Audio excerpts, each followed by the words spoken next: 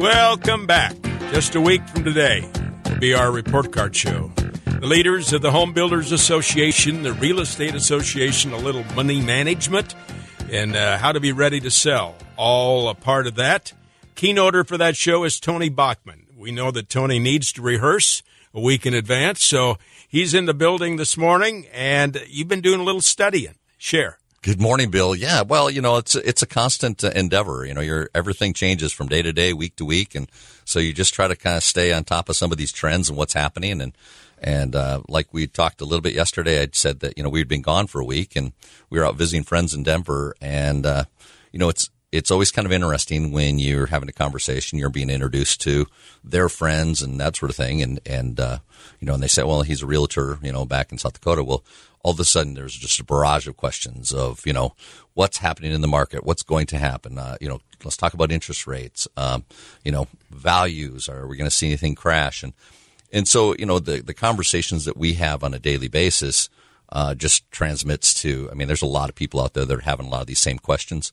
And so, by us doing what we do here on the radio and, having these conversations, and then also our interactions with, people that come into open houses or, friends that we talk to, I think the number one thing that we can just tell people is, we're seeing prices, steadily increase. Maybe they flattened out a little bit, not quite as much as they have been. We've seen a dramatic increase, but also that the inventory levels are not there yet. So this trend is going to continue because interest rates are, at this point, from what the Federal Reserve has said, they're not changing anything for a while. So this is going to be the long trip here with, dealing with our current marketplace.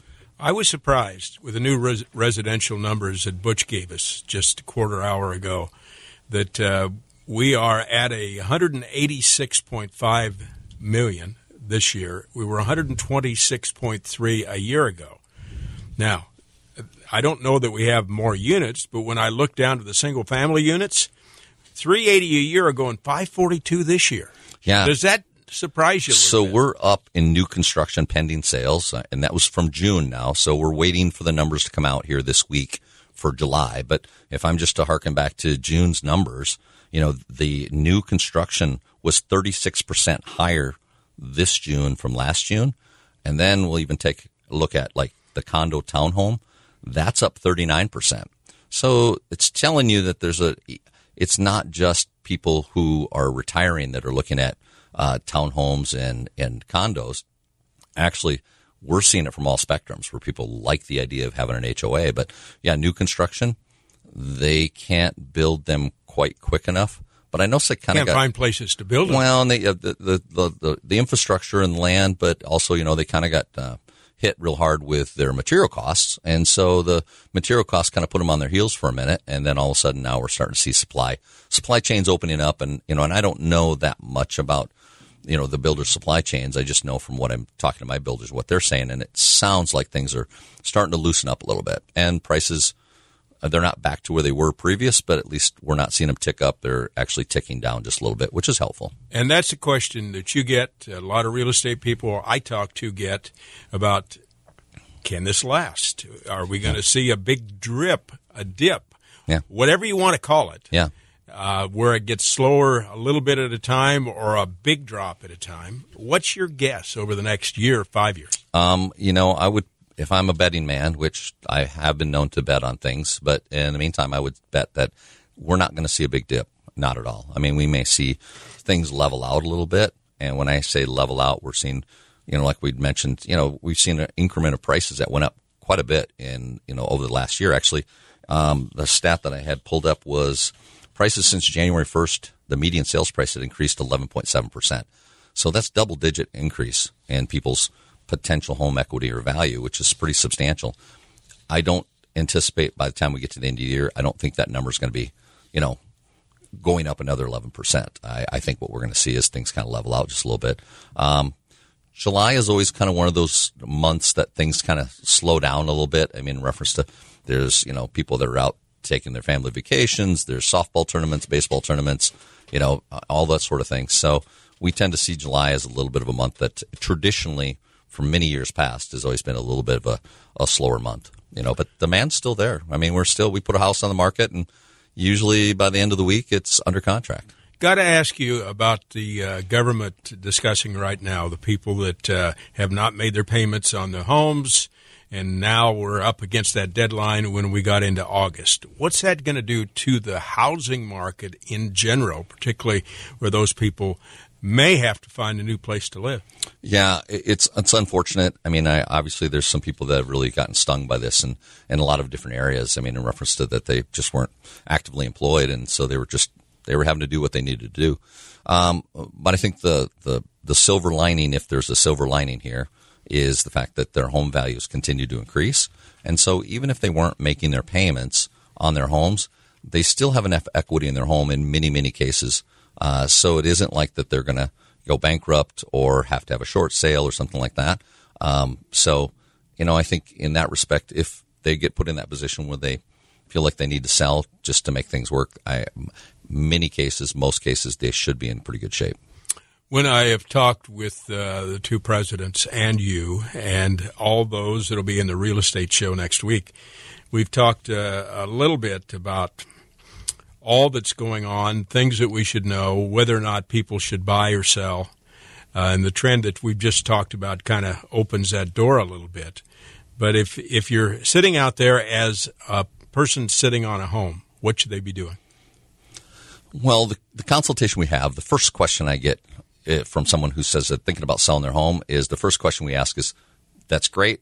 We're going to be able to sell our home. That's not going to be an issue, not going to be a problem. Now, what's the next equation? Where are we going? I mean, are you going to rent? Are you looking at making a lateral move to something with an HOA? Are you looking at downsizing? Or are you just moving from the area, 100%?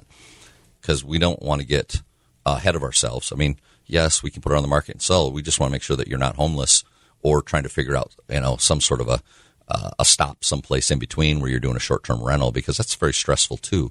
So anybody who's thinking about that, I mean, that's the mechanism that we talk about, and then there's also, depending on the amount of equity, we know that the homes are going to sell. I mean, at this point, because of the inventory levels, if they have a certain amount of equity, maybe we try and go out and find a home that makes sense for them. They do a bridge loan or a home equity loan. We go and they close on their other house, so then they're able to move everything out.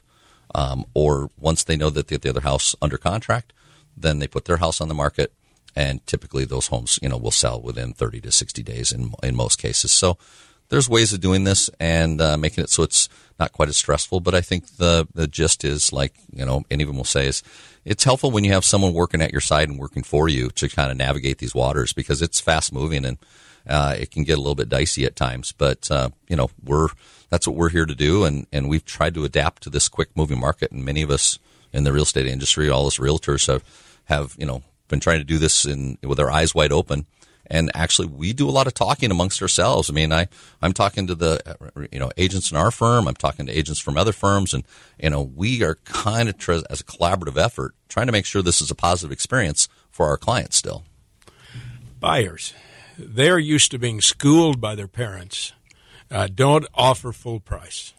Don't do anything like that. Today, with those parents, what would they be saying if they found a house they liked and they couldn't get it for 10% off, maybe you have to pay 10% or 20% more? Yeah, and I think, parents have their children's best interest at heart, in this process. So I get it. I mean, I understand that. I think what happens is when you find that you have a person that's a buyer that goes out and they try to make those offers that are less than list price, and maybe they get it. I'm not saying that there's no homes that sell for less than list price, but many don't. Many sell for list price or a little more.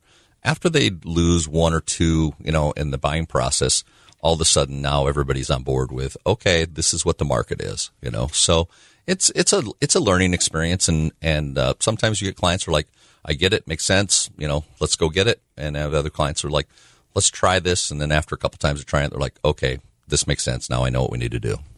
Are you still getting a lot of Zoom-type looks at homes? We haven't had as many, as of late. And better weather to travel. Yeah, but if we're working with a client that's from another state or something, we'll do, some of the Zoom. And a lot of times we'll do a little bit like sometimes they're not here for like home inspections, that sort of thing. So we'll do a Zoom meeting or a FaceTime meeting with the home inspector and with the buyers, just so that way they don't have to try to, alter their schedule to get back here to be part of that.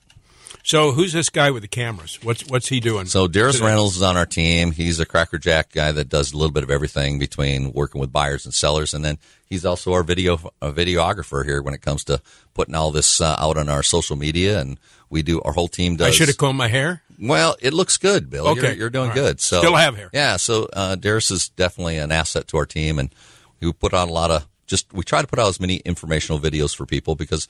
When one of the things is we've got a lot of people coming from other areas, they have no connection to anybody, they don't have friends, family.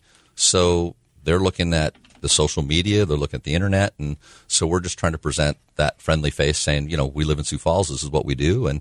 And we receive phone calls accordingly. Tony Bachman team, Keller Williams, how they find you?